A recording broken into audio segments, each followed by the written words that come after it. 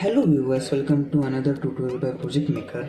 Nowadays, short URLs prefer a lot as they offer ability to track performance. They are more user friendly to any users. They lead a higher click-through rate and so on.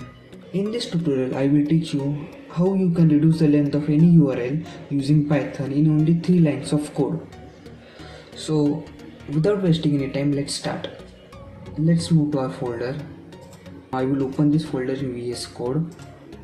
Our VS Code has opened in this folder. Now I will just create a new Python file. Let's say URL shortener.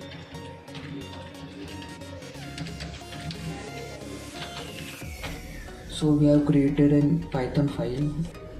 To reduce the length of any URL, we require a package called pyshortener. So I will just import pyshortener.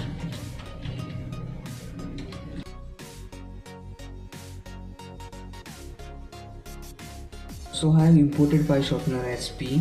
Now we require a URL. So I will store that URL in a variable. So I will just create a variable called link.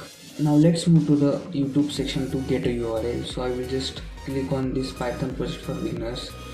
So I will copy this URL and let's paste this URL in our program.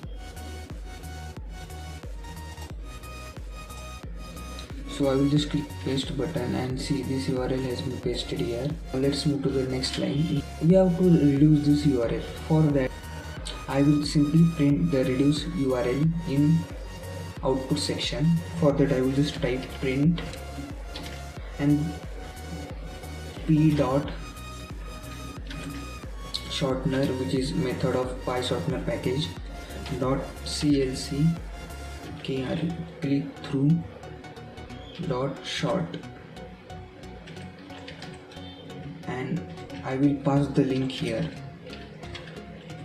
and just save the program. So this was our entire program. As I told to you, it is only of 3 lines as you can see. Now I will just simply run the program to get the short URL. So let's wait. So as you can see, reduce URL is appear on the screen. Now I will just alt click on this URL so that it will be navigated to Google. So it has opened Google and see it has expanded again, and our video is also started of convert Python to exe. Stuck in an endless loop. So this was our simple program to reduce length of any URL. Using these 3 lines of code, you can reduce the length of any URL. So here comes the end of this video. Please tell me how you like this video in comment section below, and also don't forget to share this video with your friends and family members.